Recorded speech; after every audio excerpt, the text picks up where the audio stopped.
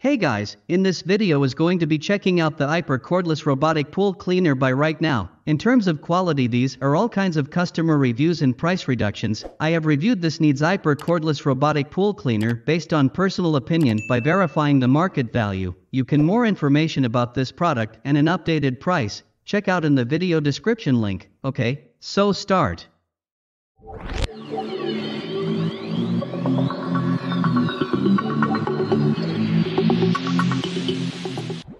The AIPER Seagull 3000 is a battery-powered robot for your pool.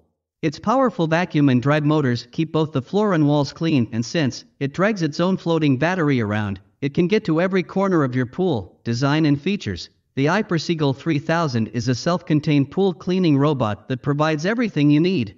The main unit seen here houses the drive motors, cleaning and propulsion tracks, and internal debris baskets. From the side, you can see the large handle, the blue power umbilical that exits the left side, and that the top is split into fore and aft halves. The battery is enclosed in a waterproof floating capsule that it is easily pulled behind the robot when it's cleaning. The battery module has a built-in handle to make getting it in and out of the water easy. It also houses the manual controls and charge port.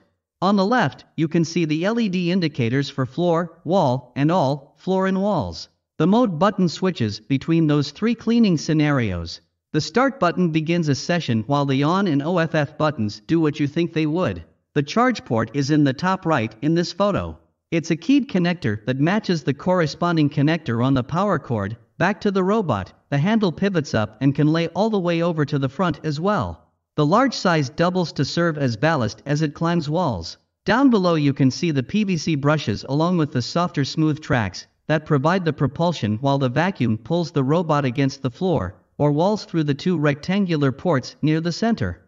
The clear belts on the left and right provide the drive and can operate individually, allowing the robot to turn in place. Inside are the two debris baskets that catch everything vacuumed from the bottom of your pool. Both are the same and can fit either side, but they are asymmetric and have to be placed in a specific orientation. Setup. First thing is to connect the wall charger to the unit and to a wall outlet. The indicator on the power adapter will turn red and stay that way until fully charged, at which point it will turn green. The approximate charge time is 4 to 5 hours. As you would suspect, the unit is only to be charged after removal from the pool. Do not try to charge while cleaning. AIPER makes other corded models if you think you need power connected while cleaning. While that's charging is the perfect time to download the AIPER app. You'll be able to use the Seagull 3000 without it, but won't have the ability to drive it remotely, which you'll need if you want to avoid getting wet when it's time to get it out of the pool. In the app you'll find 3 tabs across the bottom: cleaning mode, battery gauge, and manual mode. Click on the Bluetooth logo in the upper left and you'll get the 4th screen below, where you'll find your specific Seagull once you turn it on. Click on the name to connect. There are 2 locks that hold the top doors closed. Slide those to the unlocked position to open the top. Inside, if you remove the debris baskets, you can see a foam block in the below picture. There are 2 of these installed, and 2 extras provided. When you first use the Seagull in your pool, if it's not surfacing properly to get to the top of the walls, you may need to install one or both of the extras on the underside of the center beam to get some extra buoyancy. Performance. Out of the gate, the AIPER Seagull 3000 robot pool cleaner is pretty easy to use. The first step is to place it into the water while holding the handle and then angle it slightly to help water enter while the air escapes. It's not heavy, but it is a two-handed operation that shifts your balance in a way that can be a little awkward until you're used to it. The Seagull will start to sink and you'll want to free up the blue umbilical to let it reach the bottom. On the floating battery, press the on button, then the start button, and then place the battery into the water. The Seagull will start its routine and clean the floor, walls, or both depending on the mode you selected. Here's a video showing all of that. It's kind of fun to watch it work. It cruises along, climbs the walls to the waterline, then back down, sometimes parachuting, sometimes just reversing direction.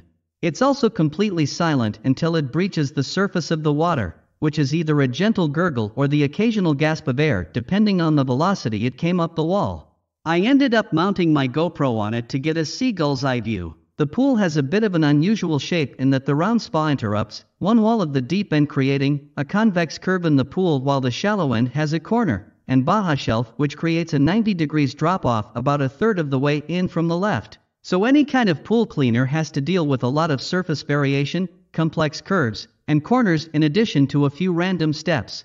In this blurry photo, you can see that shape along with the pump-driven cleaner, with the hose that attaches to the trap in the deep end.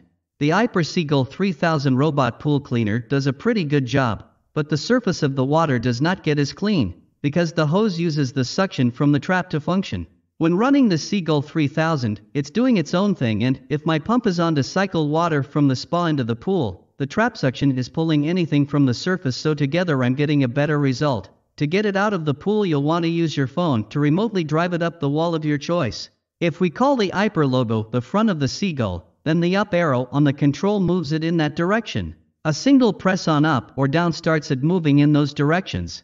Left or right arrows have to be pressed and held while the robot turns in said direction, stopping when you release. When the robot breaches the waterline, grab the handle, hit pause on your phone control to stop the drive, and set your phone to the side. Start to lift the robot out of the water while using your other hand to tilt it forward to empty it of water. It's pretty heavy otherwise, and the water will just dump after you set it poolside, so it's easier to leave the water in the pool. What's in the box? AIPER Seagull 3000 robot pool cleaner, floating battery and controls, tethered to Seagull, 2 debris baskets, inside the Seagull, additional buoyancy squares, quick start guide, hardware specs, suction power, 120W of suction, cleaning, dual PVC roller brushes and 2 filter baskets, battery, 7800 mAh, provides 120 minutes, max pool size, 3200 square ft, connectivity, Bluetooth and mobile app.